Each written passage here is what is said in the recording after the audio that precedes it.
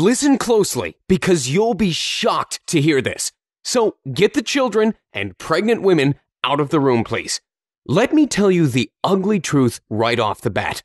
If you are watching this and still don't have your own money-making iPhone or iPad app empire, you missed the train, pal. Yep, you heard me right. Sounds harsh, I know, but someone needs to tell you the blatant truth already. So face it, you missed the gold rush.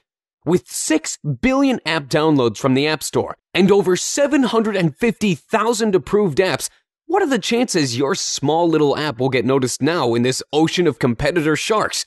Yep, you will be eaten alive, and all your hard work on creating the app will be wasted, as it is nearly next to impossible to reach the top 100 now, occupied by giants like Gameloft, Electronic Arts, and Capcom.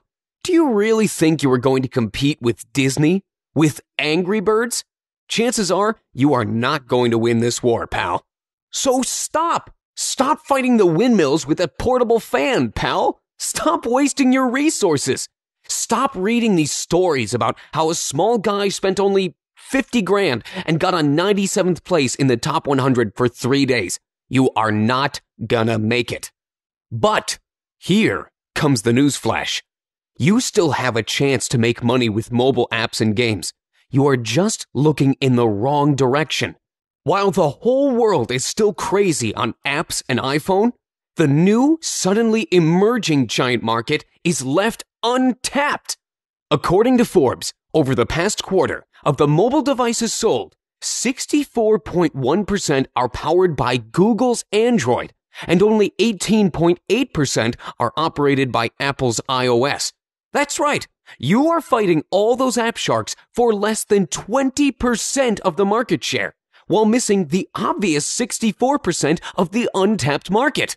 On the App Store, you are competing for a few expensive gadgets, only 3 types of iPhones and 3 types of iPads. While on Android, you can have thousands of supported phones from all price ranges, affordable even to small guys. According to the latest stats, Android works on 3,997 distinct devices, spanning almost 600 brands. This is where the real market is. But that's not all. Google Android app developers earned $125 million in mobile display ads, while iPhone guys earned less than 90 last year. Google is all about PPC and advertising. That's where the biggest revenues come. You don't really have to sell your app. It can be free to download and still bring thousands. Still not convinced?